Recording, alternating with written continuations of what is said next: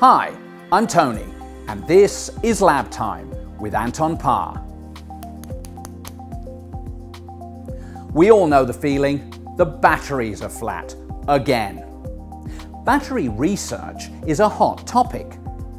We want batteries that last forever, but how well batteries actually perform depends on the composition and concentration of the elements inside, such as those in oxides, black mass, or separator foils.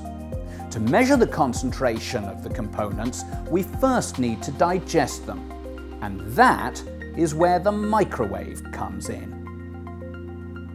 Wouldn't it be great if we had a device that could digest various materials in various acid mixtures at the same time? Well, we do. Anton Paar's Multiwave 7000. While in a regular microwave oven we'd see different temperatures in the vessels, the load solution in Multiwave 7000 ensures that all the vials have the same temperature, no matter what's inside. Let's give it a try.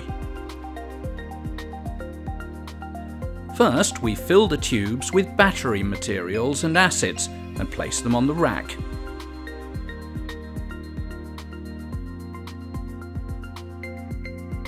The load solution and the rack are put in the liner and the liner into the microwave. Much less weight than a heavy rotor. Press start.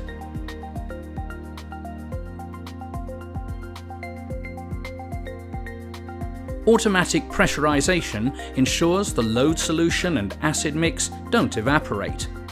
This microwave heats up to 300 degrees centigrade at a pressure of up to 200 bar. Okay, the run's finished.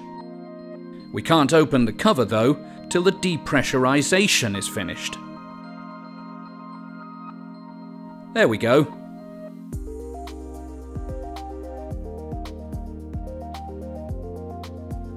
Success! All the materials have been digested. They can now be examined for ways to extend battery life forever. I'm going to head off though, before it gets dark. See you next time.